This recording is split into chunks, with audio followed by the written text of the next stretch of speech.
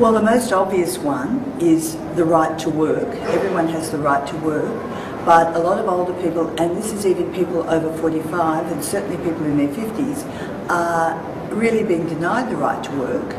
They're forced out on redundancies, and then once they try to re-enter the workforce, they face a lot of age discrimination, and many of them do not succeed.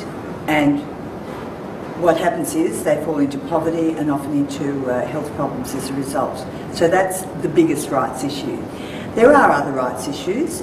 There's the issue of when people are older and need care, the right to have their choices and values respected, and that doesn't always happen in aged care facilities or in care in the home.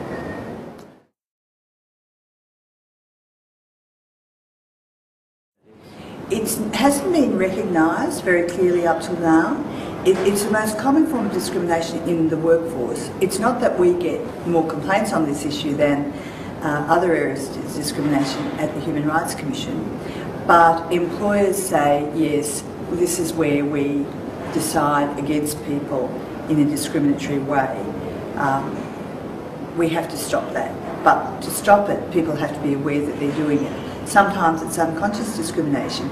Sometimes employers think there's nothing wrong. They say, oh, well, you know, you'll be 54, 55 soon, you'll be thinking of retiring, why don't you take a redundancy? Without giving that person a chance to say, what about my performance? Can I have some more training?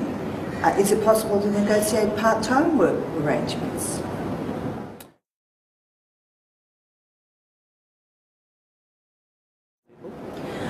I think the law could be strengthened.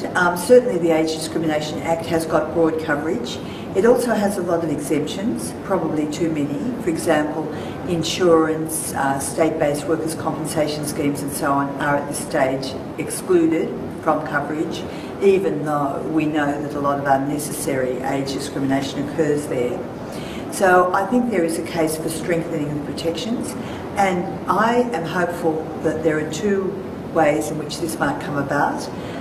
First of all, the Australian Law Reform Commission is now conducting a review of all Commonwealth policies and laws that provide barriers to older people continuing in the workforce, and that's underway, so anyone can write in a submission, go to the website, email their views or their concerns, and I believe that when it does report next April, we'll have quite a lot of strong recommendations for changes to Commonwealth law and policy.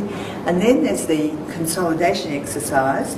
The Attorney General's Department is leading a review of the 5 anti-discrimination laws to see if they should be consolidated into one act, and in doing so whether the standards of definitions, exemptions, best practice, whether all of those things can bring all of the provisions up to the gold standard, as we like to call it.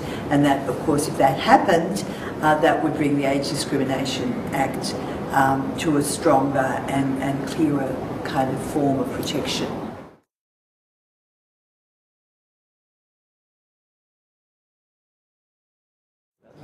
Yes, the impact of age discrimination on the individual, the impact is terrible, very destructive. But if you look at our whole economy, we find that there are probably about 2 million people over 55 who could be working if work were available. And in many cases it's not available because of age discrimination. Now, that loss has been estimated at about $11 billion a year. That's just on what's lost to the economy directly. So it's a very big issue for our national economy. I mean, to have that number, that proportion of our population who are able and willing to work not working is huge. If we had those numbers in youth unemployment, we'd say it was a national catastrophe. Well, it's no less a catastrophe just because people are older.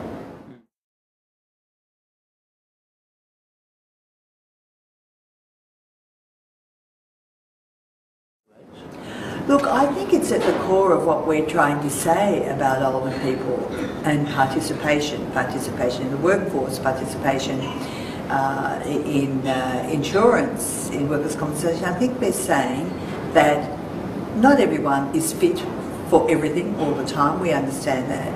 But the mere fact that someone has reached a certain age should not of itself be the cut-off. It should be, the cut-off should be when you are no longer competent to do whatever the task is, when you no longer have the capacity to do it. And that varies so widely.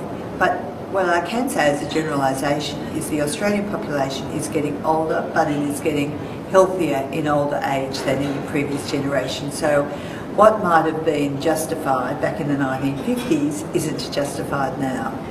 Let's look at it again.